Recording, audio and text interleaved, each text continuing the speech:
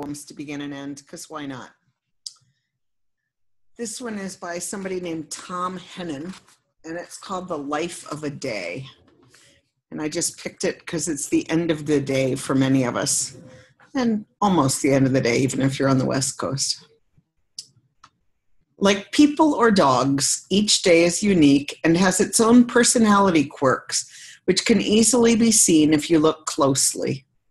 But there are so few days as compared to people, not to mention dogs, that it would be surprising if a day were not 100 times more interesting than most people. But usually they just pass, mostly unnoticed, unless they are wildly nice, like autumn ones full of red maple trees and hazy sunlight, or if they are grimly awful ones in a winter blizzard that kills the lost traveler and bunches of cattle. For some reason, we like to see days pass, even though most of us claim we don't want to reach our last one for a long time. We examine each day before us with barely a glance and say, no, this isn't one I've been looking for, and wait in a bored sort of way for the next, when we are convinced our lives will start for real. When we are convinced our lives will start for real. Meanwhile, this day is going by perfectly well adjusted, as some days are, with the right amounts of sunlight and shade, and a light breeze scented with a perfume made from the mixture of fallen apples, corn stubble, dry oak leaves, and the faint odor of last night's meandering skunk. The Life of a Day by Tom Hennon. Thank you so much, Meg. So I'll just give you a brief overview of sort of what's going to be happening in this probably fairly brief event. All of the staff and fellows are going to introduce themselves. Staff maybe will give a brief overview of what they're working on, but we're not necessarily program staff, so it's a little bit different. And then Meg is going to do a blessing of the chalices, much like on a back-to-school night in a church, maybe you'd do a blessing of the backpacks for the new school year. So we'll do a blessing of the chalices and then a closing, and then we'll be done. And if people have questions, feel free to just raise your hand and jump in as you are feeling willing and able and need to. So I'll introduce, go ahead, Meg. This is being recorded, correct? Yes, it is. People who are not here live can come and see it later. So exactly. Don't say anything you don't want to have recorded. Exactly. So I'll go ahead and introduce myself first. My name is Hannah Allor-Isaacs. I do a little bit of lots of different things, as you'll hear from many of the CLF staff. That's sort of how we roll. I do a little bit of social media. I work with the prison ministry program. I manage the reading project that we have with our prisoners. And then I also do some behind the scenes administrative assistant work as well. And I'm so happy to be here and to be working with CLF. And Lori, why don't you go next? And then we'll sort of go Lori, Beth, Jorge, and Lynn, and then move into fellows. Hi, everybody. My name is Lori Stone-Sertosky, and I am the Director of Technology for the Church of the Larger Fellowship. In that role, I spend some time doing also a lot of a little and a little of a lot. I spend some time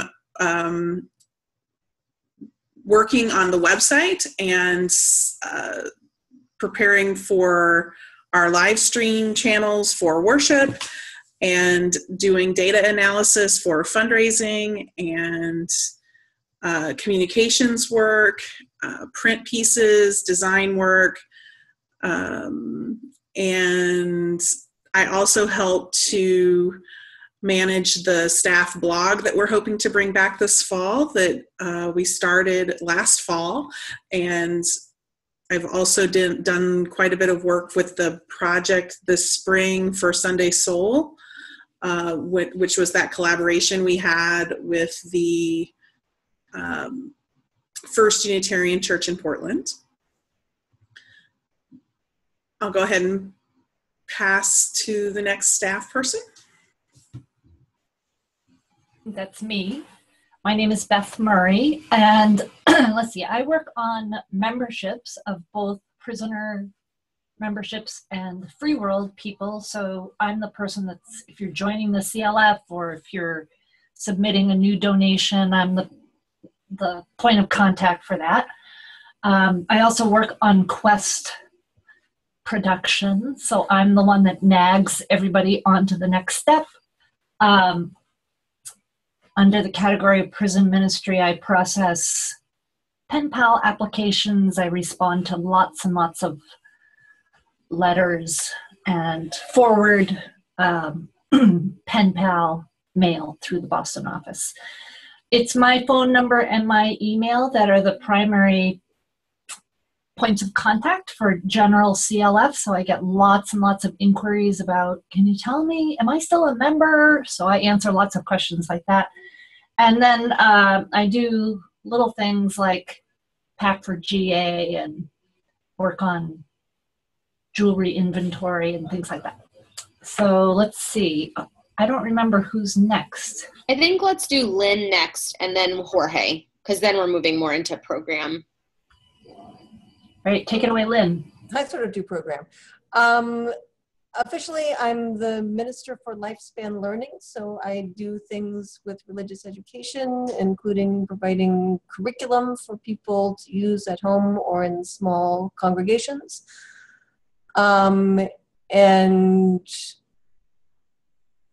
I do worship, part of the worship team. I edit Quest, so along with the rest of the Quest team, I help choose material for monthly Quest, and then I do the first sort of major round of editing to make everything fit and sound as pretty as it can. I write the material for the Daily Compass, so Hannah and other members now find the pictures, but then I look at the pretty pictures and go, what clever have we to say about that people might respond to. So if you want a daily reflection question and a nice picture to look at to put you in a reflective mood, you can sign up for the Daily Compass. That's free, available online. And then I do various other things that work with Sarah on, we have the Family Quest page for children, families, and religious educators on our website, so that changes monthly and is related to the theme. I do the RE refrigerator page, which is a 2-page printable that you could put on your refrigerator to have a set of ways for families to interact around our monthly themes. So that's also available to members if you want to be able to talk about our themes with kids. And then other stuff like proofreading things, just because things that go out need to be proofread. And generally meeting with fellows and lots of things here and there. I think that's general summary. Thank you so much. Jorge? Hello, everyone. I am Jorge Spinel. I am in Colombia right now, which this is the magic of technology. And what I do is I am Minister for the Latino Ministry, which means that I am in charge of every single Spanish-speaking person in the world that is going to come sooner or later to Unitarian Universalism. It's going to take some time, but that's where we're working. That means outreach. That means doing very limited pastoral care, doing a translation of materials to Spanish. That means creating the material and just engaging volunteers and engaging people so they write materials about UUs from their perspective, their culture, their country, their reality, and to find ways to put that online in a way that people can use it, that people can use it to deepen their UUism, or to create stronger communities and or connect to each other. So it is that's the Latino ministry. Thank you so much. So we are lucky enough at CLF to have folks that we call Learning Fellows, and they are awesome people, and they all work in different areas. We have 3 of them here with us tonight, right? Counting is hard at this time of day, folks. We have 3 of them with us tonight. We have 2 others who were unable to make it. We have 3 others, thank you, who were unable to make it. Wait, who's the other? So Amanda. Learning fellow and the prison ministry director. Oh, and right. I was going to get there, but thank you. Yep, so Amanda and Kevin are both Learning Fellows, and they are busy this evening. And then Mandy Goheen is our director of prison ministry. And after Lauren and Sarah and Slim sort of talk about what they'll do, we'll circle back. I'll talk a little bit about prison ministry, and Beth and I work on that team closely together. And so feel free to jump in if you have things. It doesn't so much matter to me what order we go in, but Sarah's on top of my screen. So let's go with Sarah first. Thanks, Hannah. So I'm one of the CLF's Learning Fellows. I'm in my 2nd year, and I have a few different projects that I'm really excited about. I am the Learning Fellow for Online Learning and Family Ministry, which means that I get to work closely with Lynn on things like the Family Quest webpage. But I also oversee the Learning Center, which you can find at clfuu.org/learn.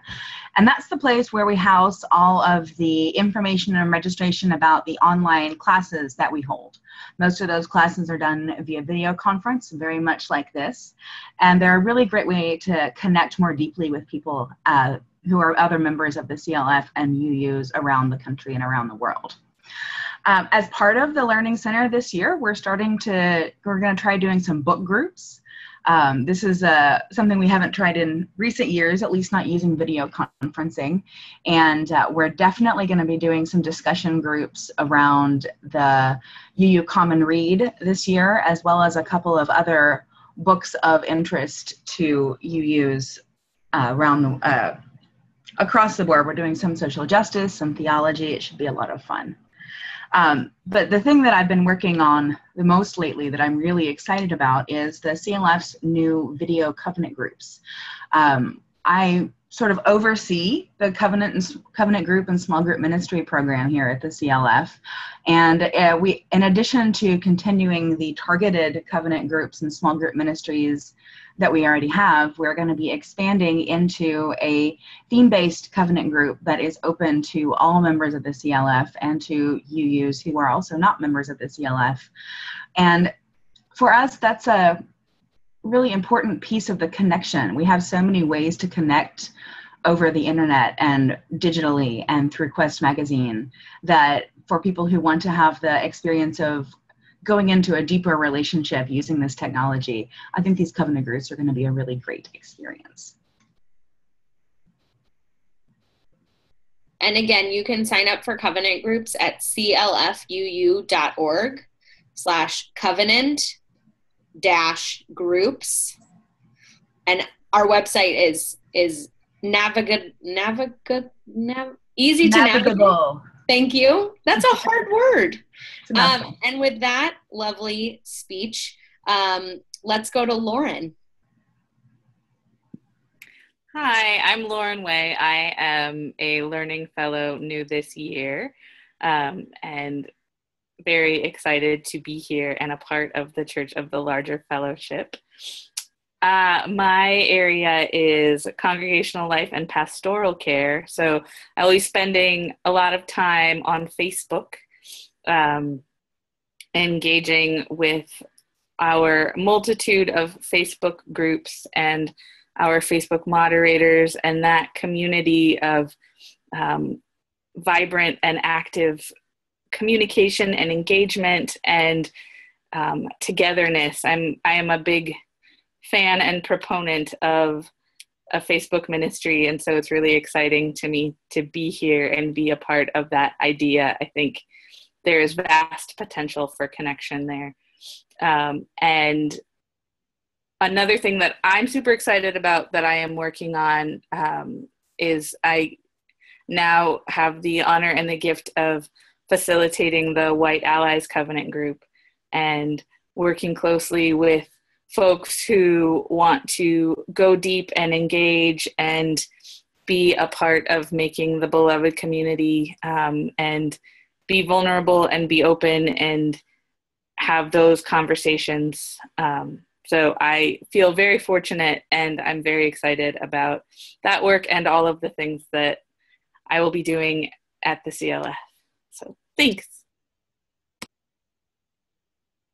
And Slim, just personally, I'm so happy to see you on Zoom. It's so fun having you back. Yeah, my hair is growing out. Folks, my name's Slim Moon, and I'm returning for a second year as a learning fellow here at CLF. I took the summer off, which was very nice. It was sort of like a sabbatical. And I really focused, especially last year, on worship. And this upcoming year, I'll be doing worship at least at the beginning of the year. I'm not sure, possibly all the way through. And then I also worked on podcasts last year. And this year, I continue to work with podcasts, but we'd like to develop more podcast content and maybe some new video content. And I'm taking over getting involved with the VUU. So it's all kind of a new media and entrepreneurial ministry, and we'll still be figuring it out and defining it this year. I'm pretty excited about it. But I think all of the interns and learning fellows get involved in every aspect of ministry some. You know, we all preach, and we all end up doing some pastoral care, and we all end up doing some writing and some teaching. And I'm really glad to be back, and I'm excited for this year. One of the things we always say is that CLF is always in beta. So you heard each of the staff members say, I do a little bit of this, a little bit of that, and you know, if so-and-so needs help, I can do that too. And one of the things that's awesome about my position is that I get to work with the prison ministry. And this is a really exciting time in our prison ministry program. We're getting ready to launch a new website and a new program called Worthy Now, which is gonna connect folks around the country and maybe around the world. You never know. CLF is an international community who are doing prison ministry work, not even necessarily Unitarian Universalists, but any folks doing prison ministry work from a framework of you are worthy now and we are all worthy now. And there's more information on that forthcoming. It will be on the website at www.worthynow.org. But one of the things that the prison ministry program really needs right now is new pen pals. So if you are interested in doing that, there's more information on the website. It's a longer URL, so I don't have it right now, but we will get it for you when we post this video. And being a pen pal is just an amazing way to connect with our members, both in the free world and also who are currently incarcerated. And Beth, unless you have anything to add about prison ministry, I'll turn it over to Meg. I just wanted to share a little bit about the fellows who aren't here and the work that they'll be doing. So Amanda Weatherspoon is finished at Star King. She's graduated, and she will be working on worship this year. She'll also be doing a covenant group for people of color and some work with seminarians of color. We're noticing a lot of people of color coming to CLF right now, and we really want to be there to receive people who, for a variety of reasons, are having trouble going to bricks and mortar congregations right now. So she'll be developing some program there, as well as some worship services for people of color. And Kevin Jago is a Meadville student who's also going to be out in Brooklyn interning. One thing to know about our fellows is many of them have very complicated lives that involve multiple congregations, which is great for CLF. Maybe not for them, but it's great for CLF.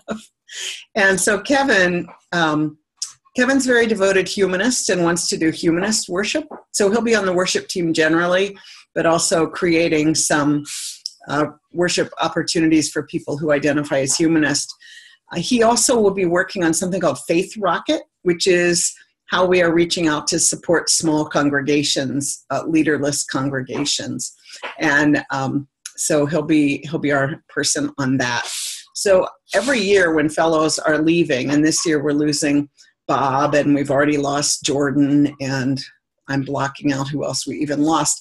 I'm always devastated when people are leaving, and then these amazing new people turn up every single time. And so it's always really exciting we have the privilege of getting to choose the best of the best of people who really want to try some different things.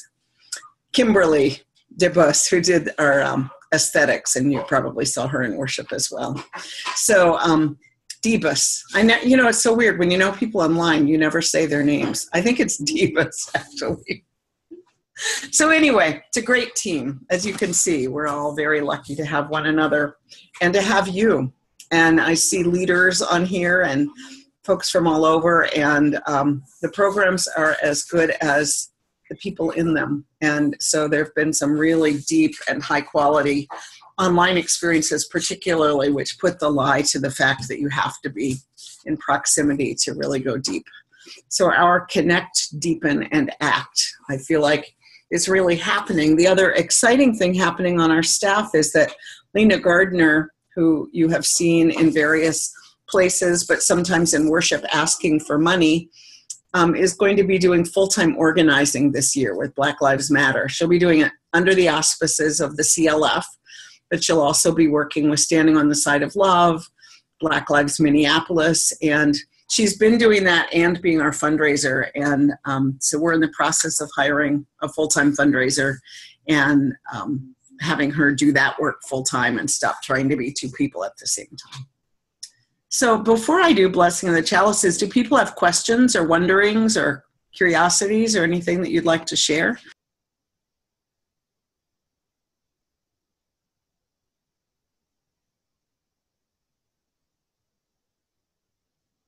It's always so surprising when we're quiet. Well, then I'm going to invite people to, if you have a chalice, to get it. If it's not with you, to find it.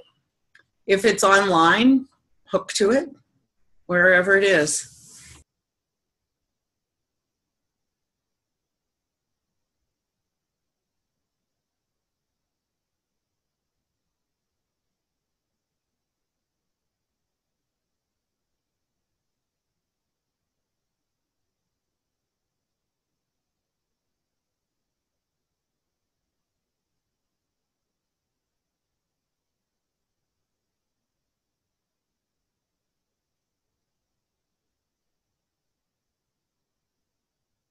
Is everybody back? Barbara, I see a lamp, but I don't see you. Are you there? If you're there, can you put your chalice in the view? And Anne and Emily, I'm assuming you don't have cameras. You could type if you are okay and have your chalice ready. This is Anne. I have my chalice ready. Okay, great. Thank you. Emily, are you ready?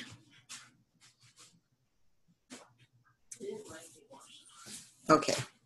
All right. So right now, most of our chalices, I think all of our chalices are not lit. And that is, of course, the way that they are most of the time.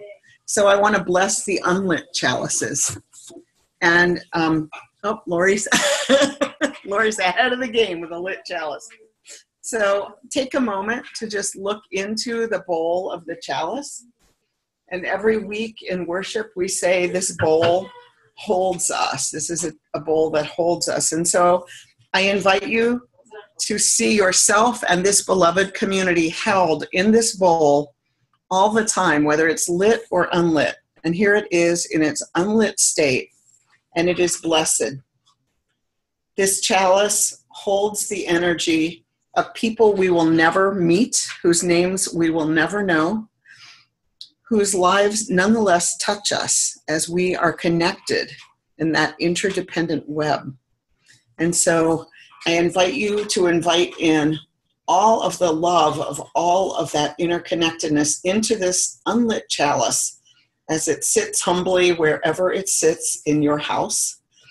and to know that it is never empty, even when there's not a candle in it. Then I invite you, if you have a match to light the chalice, to light it now. And if you don't, light it in your imagination.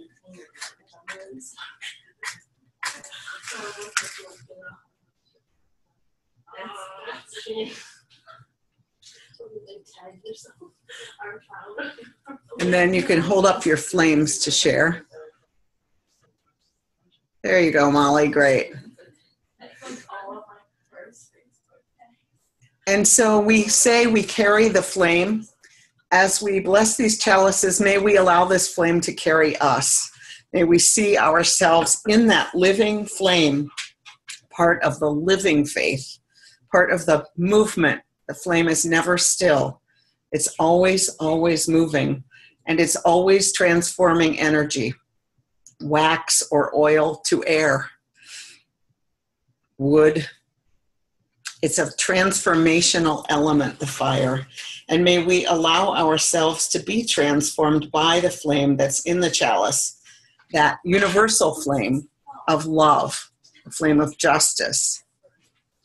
Now I invite you to blow your chalice out that quickly.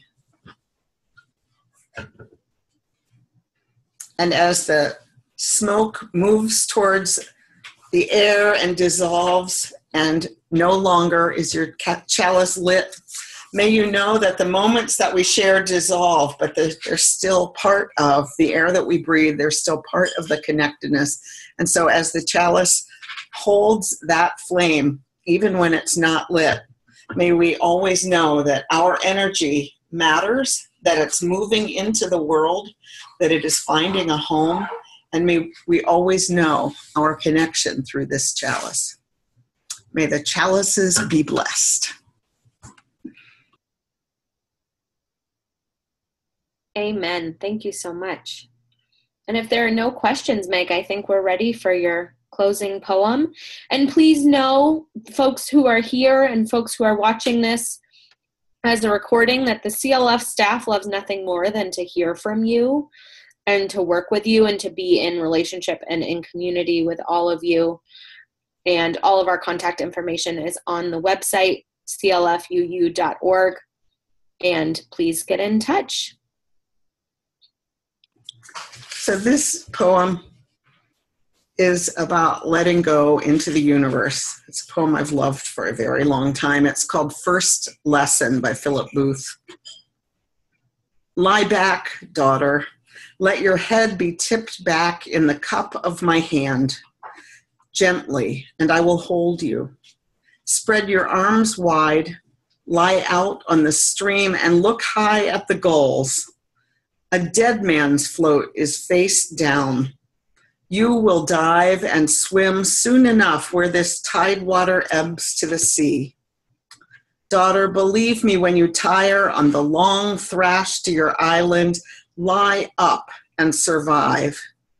As you float now where I held you and let go, remember when fear cramps your heart what I told you. Lie gently and wide to the light year stars. Lie back and the sea will hold you.